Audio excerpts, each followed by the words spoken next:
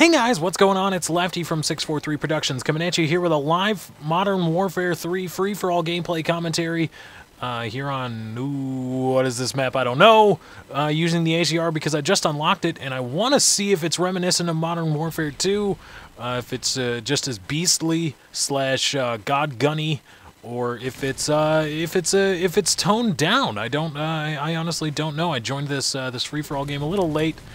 And by late, I mean bad shooting. No, I mean just after it started. So I'm not having to fight for my life, claw my way back to the top. I am almost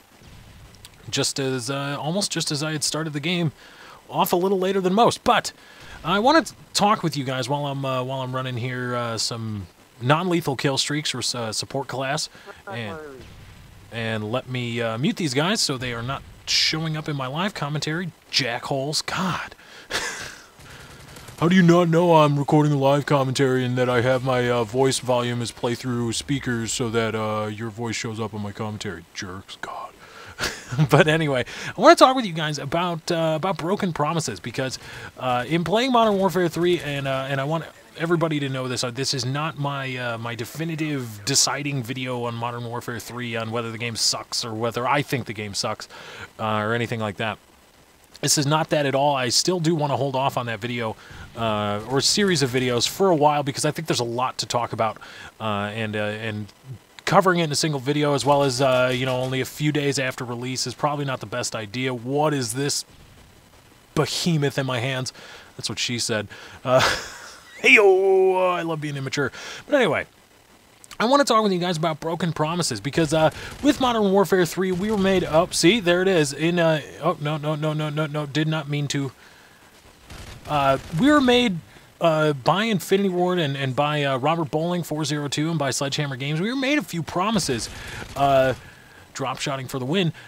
We were made some promises about what to expect from Modern Warfare 3, and there are two right now that come right to mind, and that is, number one, the knifing mechanic. Robert Bowling 402, when asked about the knifing mechanic in Modern Warfare 3 pre-release, hinted at a completely new and dynamic knifing system, where one-shot kill knives would only be from behind on an unaware enemy, and the rest would have to be two-hit kills from the front.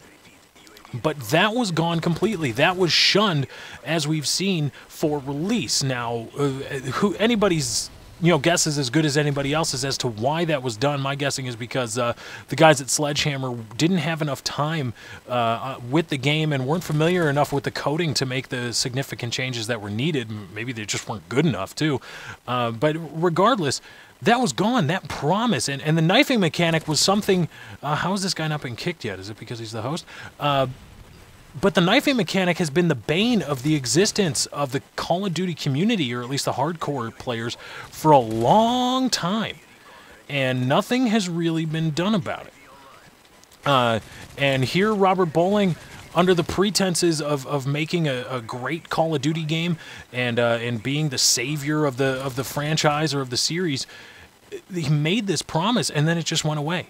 It just went away. Now, I talk with you guys about these things, and I realize I should have said this earlier, because I don't want to decry Modern Warfare 3. In fact, that's not at all what I'm doing. These things have really not much to do with the game, because taken in a vacuum, the knifing mechanic really isn't that big of a deal. I mean, really, okay, it's not completely broken, and it's not game-changing or game-breaking, and none of the things that I'm talking about are. So this doesn't really have to do with the call, or with the overall worthiness or worth of the game. It doesn't have to do with that. But what it does have to do with is something that I think is speaking to a larger point about the community, and I think everybody would be well served to be aware of it and make note of it.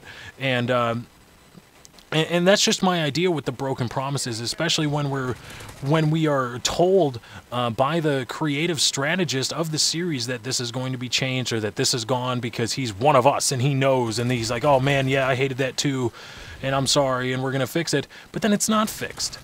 And knifing was one of those things. Knifing was huge. Everybody's like, oh man, I can't wait now. This is going to be amazing. The new knifing mechanics, it's going to be different, and I can't wait. And I just got killed by that Predator missile. And then it just went away. No, never mind. Fuck it. Screw it. Forget it. Not doing it. Next up was, and we saw it earlier in this match, and I made note of it, is Final and Last Stand. Robert Bowling said specifically in many, many interviews, that those mechanics would be gone. Final Stand and Last Stand would not make an appearance in Modern Warfare 3. But lo and behold, what do we find out to be one of the death streaks when people get their hands widespread on the game? Final Stand. Now, it's obvious that this was implemented to be something for the lesser skilled players, but still, my point remains.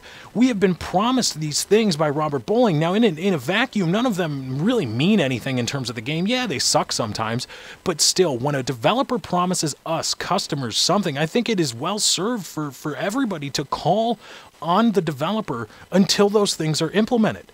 It is unacceptable for a developer of any type to garner interest in a game under false pretenses by making promises that they have no intention or ability to keep. And I think we should all be very, very upset, not because Modern Warfare 3 sucks, that's not what I'm saying, but because we were promised something by Robert Bowling and Infinity Ward and Sledgehammer Games and Activision, and they didn't deliver. And by my look, they didn't even try. They didn't even try. And I think that is indicative of a problem in the community, and I think we should all be upset and voice our displeasure with the powers that be. But that's just my thought. Again, I'm not trying to say the game sucks. I'm not at all trying to say the game sucks. Okay, keep that in mind, because I know a lot of people are thinking it. Not at all trying to say the game sucks, but I think just keep that in mind. I think it bears repeating to everybody. I think everybody would be well served to keep that in mind. But anyway, guys, that's my time. I got to get out of here. Thank you for joining. I hope you enjoyed. Be sure to drop a like on this video if you enjoyed. I am out.